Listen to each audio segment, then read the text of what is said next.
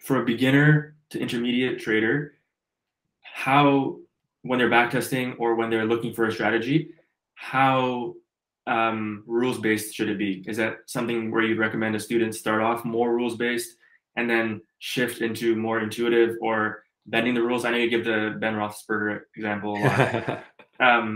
So can you actually talk about that and how that would apply to someone who's starting out in terms of rules-based trading and how important you think that is in the beginning?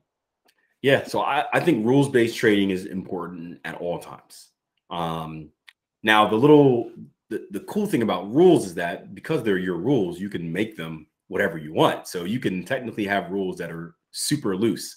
But I think as a newer trader, you need that discipline, because at the beginning of our trading journey is when we're most likely to do the most dumb stuff, just because we're new, we're young, we're kids, we're babies, we're making mistakes. Like we don't know what we don't know. We sometimes think we can get away with stuff. So we need to be as strict as possible to ingrain kind of those rules, that routine in our head where it's like, this is what I'm looking for. This is how I take it. This is where I do this. This is where I do that.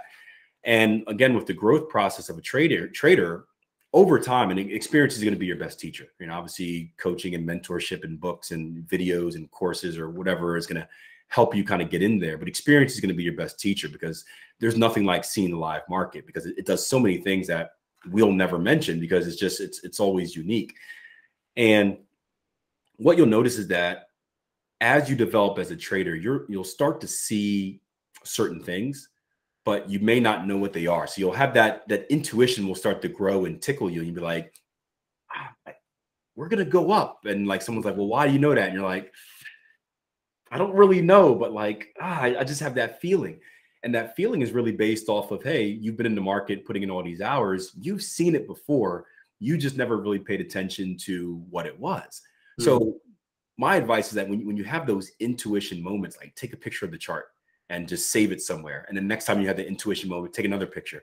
And before you know it, you'll start looking through that folder and be like, wait a minute. The last 3 times the market did this type of tight channel, it broke out to the upside.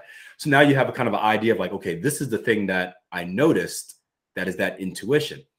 So now you can't just give yourself permission to just trade it. Oh, I feel like I'm going to trade it, but you can now assign rules to it. So now you can go, now that you know what it is, you can go back, you can dig into it. You can be like, hey, every time it hits this level 3 times, on the 4th time it breaks out, well, now you have rules. If price action hits this 3 times, then put buy stop here for the next breakout, stops go here, targets go there. So you can start making it rules, and before you know it, it's added to your plan.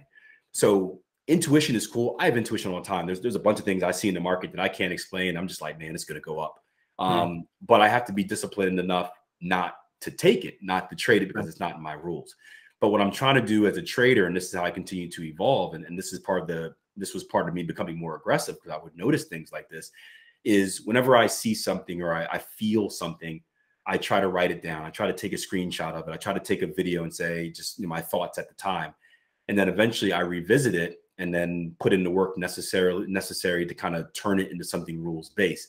And if I can do that, if what I'm seeing actually has legs, it passes the backtest results, now I can add it to my plan. And now my plan gets a little bit looser, because instead of just trading one way, oh, now I've got 2 ways to attack it. And now I got 3 ways to attack it. Now I got 4 ways to attack it.